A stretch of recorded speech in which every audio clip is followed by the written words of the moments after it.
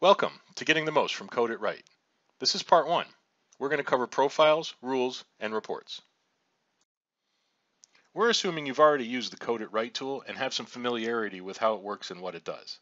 If you haven't, please check out the Getting Started guide at submain.com before continuing the tutorial. We're going to start with a brief overview of what CodeIt Right does and talk a little bit about how people are using it. Then we're going to jump right into the tips and tricks. We're going to show you how to get the tool to follow your standards and how to create effective rule profiles. We're going to talk about how best to use automated code correction, and we're going to do a little demo about how to generate guidelines documents from the tool and how to use reports and metrics to analyze your software. CodeIt Right is an automated code review tool that integrates right into Visual Studio. It can be used to ensure that your developers consistently follow best practices and standards, the ones that you agree that they should be using. It's much faster than manual code review or peer review, and it's 100% accurate every time because it's software reviewing your code, not people. That also makes it objective, repeatable, and accurate every time. You're going to get the same results every time you run it on the same code. Of course, we don't recommend that you do automated code review by itself. It should be a companion to manual code review and peer review. It's something that you can run daily, weekly, monthly, on check-in, depending on your needs. CodeIt Right also offers code quality analysis. It can be used to ensure that you're complying with industry practices, standards, and regulations, and it can identify and fix code smells, security problems, design issues, and it can eke out performance problems before they happen. Here's some general tips for incorporating code analysis into your project. Make sure that the business owner, the person paying for the project, is aware that it's happening. Code review and fixing code smells and problems can take a little time and cost a little money. So it's really important that the person paying for the project knows that it's happening. You should also develop a clear policy about what it is that you're going to review and what it is that you're going to fix when you find problems. It's really easy to get bogged down in fixing every little problem with the code, even if each one of them doesn't really affect the overall project. Establishing an automated process is very important. To go along with your manual code review, an automated process ensures that you've got a repeatable and accurate code review happening on a regular basis. It's important also to define when you're going to run these code reviews, when you're going to do manual review, and what it is that you're going to look for. And most importantly, do code review early and do it often. The longer you put it off, the more problems you'll probably have to fix in your code. For more on general tips, please refer to our ebook called Coding Standards in the Real World, available on submain.com. Now let's talk a little bit about how CodeIt Right is being used in the real world by real people. There's a personal edition and a standard edition that are designed for solo developers and small development teams respectively. The tool provides objective code audit and automates consistent checking of code, which creates more consistent code across your developers and across your projects. What this does is make you a better programmer because it can teach you new best practices, things that you didn't know, and it can reinforce ones that you may have known but sometimes slip through the cracks. In the long run, it creates efficiencies. If it's checking your code while you type it, there's less need later on for code refactoring. For larger development teams, there's an enterprise edition of CodeIt Right. This allows team leads to deploy rule profiles and ensure that there's a consistent application of standards across all your developers. The larger the team, the more important this is. It allows one person or one group of people to control the standards and rule sets that all developers use. The Enterprise Edition also has support for things like continuous integration and policy enforcement when you check in source code. It integrates right into TFS, it's got command line execution, and it works with MS Build, TeamCity, CC.NET, and more. Now let's talk a little bit about how CodeIt Right works. In order to enforce best practices and standards, you have to follow the rules. CodeIt Right is based on the concept of the rule. It ships with a bunch of rules that each contains information about what a coding best practice is, how it can be violated, and how those violations can be fixed. For example, a rule can say that your method names have to be cased correctly. A rule instance, just like an instance of a class in object-oriented programming, is a rule that comes to life and is further configured to meet your particular needs. In other words, you can say only public member names should be cased using Pascal casing, or private member names should be camel cased. Those are both instances of the same rule, the rule being identifiers should be cased correctly. Lastly, a profile is a collection of rule instances that you put together that define your standards and can be used to find and fix all of the violations in your code. Now let's get right into the tips and tricks on how to get the most out of CodeIt Right. We talked a little bit earlier about the difference between rules and rule instances, and that a rule instance can be configured to work for you. I'm going to show you exactly how to do that using CodeIt Right. So here we have two methods in a C# code file. One's public, one's private, both are Pascal cased. But let's say that your coding standards say that private methods should be camel cased, while public methods are Pascal cased. Here's how we configure CodeIt Right rule instances to do that for you. We're going to go into our profile editor and we're going to find the rule instance that currently is saying public and private members should both be Pascal cased. It's right here. As you can see, the scope of this rule instance applies to private and public. So the first thing we're going to do is edit this and tell it not to apply to private. By unselecting private, clicking save, done. But now we have no rule that says that our private methods should be camel cased. So the way I'm going to do that is I'm going to make a copy of this rule. I'm going to call it private members camel cased. I'm going to change the scope to apply just to private.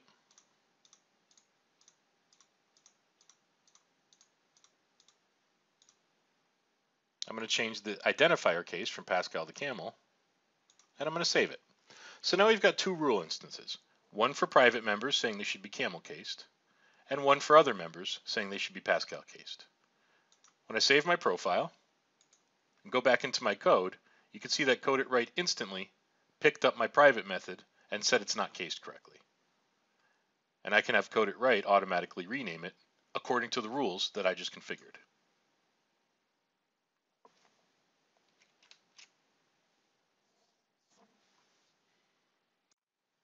CodeIt Right ships with its own rules software development kit. This means that as a programmer, you can write your own rules from scratch, or you can extend the existing rules that come with CodeIt Right so that they work exactly the way that you need them to. How to write custom rules is a topic for another tutorial down the road, but for now, let me just show you a sample of how a custom rule can be used to extend a rule profile so that the rule profile enforces your best practices and standards the way you want it to.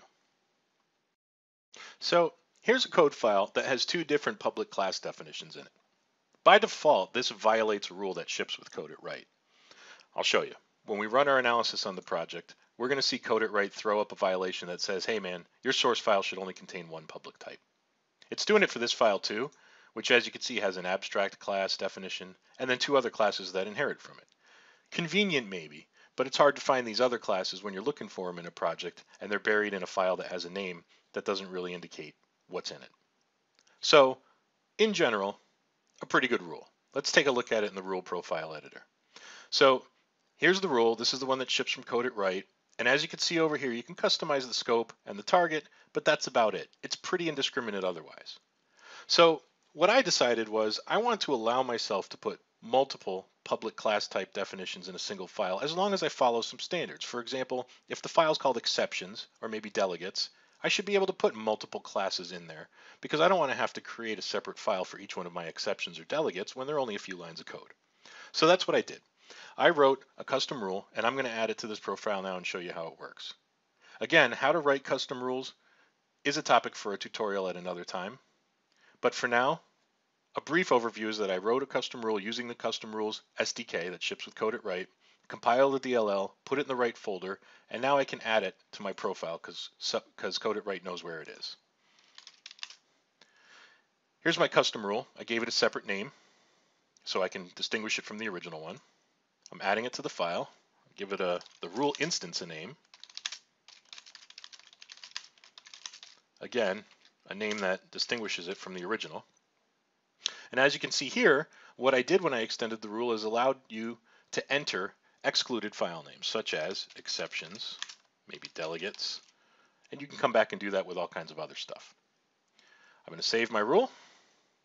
I'm going to unselect this rule instance because mine does everything it does and a little bit more, so we don't need this one anymore. I'm going to save my rule profile, rerun the analysis, and now you can see CodeIt Right is only identifying the error for the file called cars. And that's valid. That's the one I want CodeIt Right to tell me I violated the rule with. I didn't want it to tell me for exceptions, and now it no longer does. As you start to build your rule profiles, you may realize that it may not be so efficient for you to run the full rule set every single time you review your code. For example, your instant rule evaluation should probably be a much smaller subset of your rule profile than what you run daily or even weekly. I'm going to show you a quick sample about how you can keep different rule profiles and use them for different things. So here's my full rule profile. I based this on the Microsoft standards and best practices. This contains every single rule that I want enforced all the time across my development team. So having done that, I'm also going to want to have smaller sets of rules. So one that I can run daily, for example.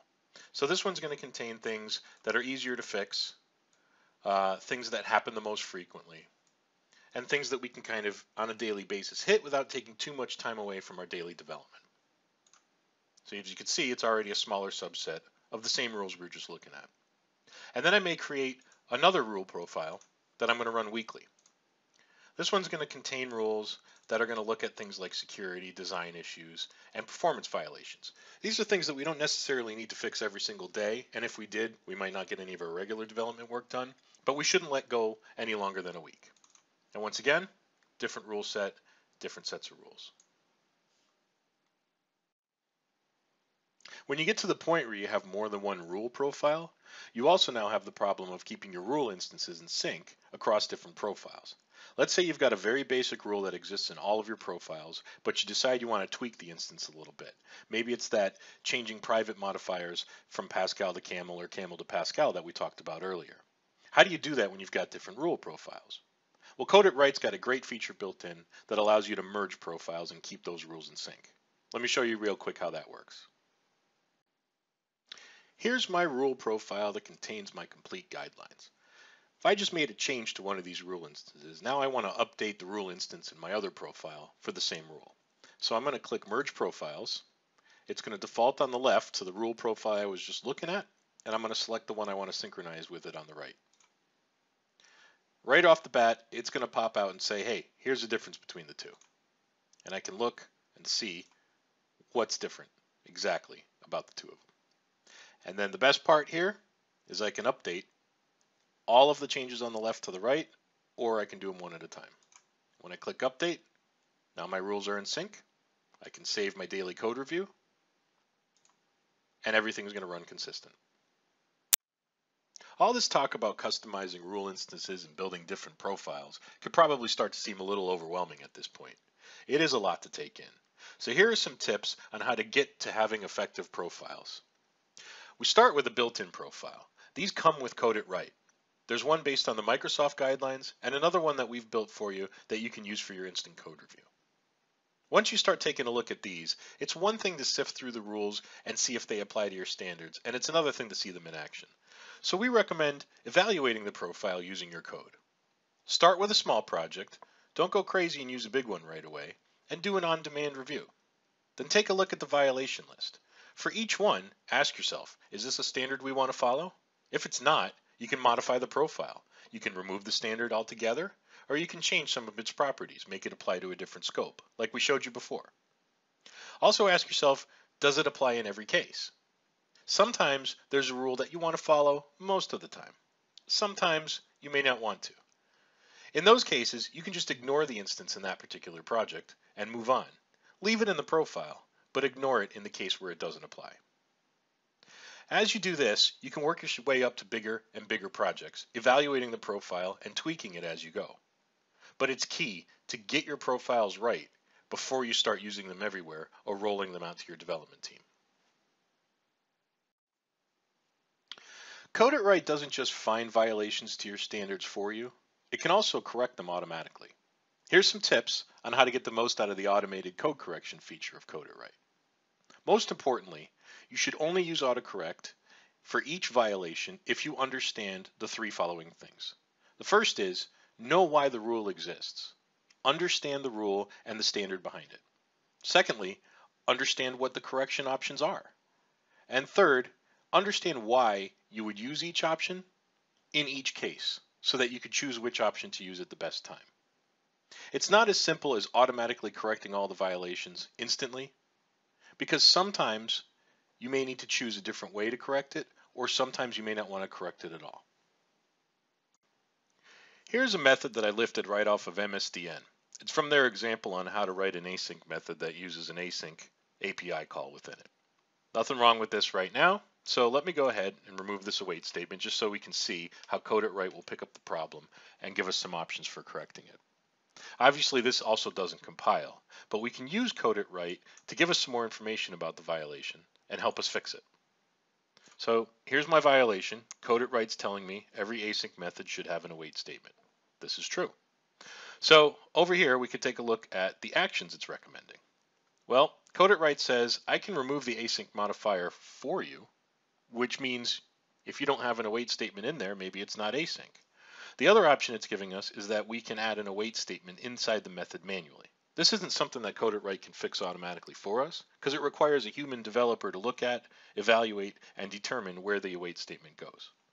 If we need some more information to decide what to do about this problem, we can look inside the CodeIt Right help file.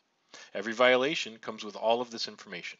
It describes the rule, how to correct it, and it shows examples of a violation as well as the fix. So we can use all this information within CodeIt Right to determine what to do. In this case, the right thing to do would be to add that await statement back in. So we're going to do that manually.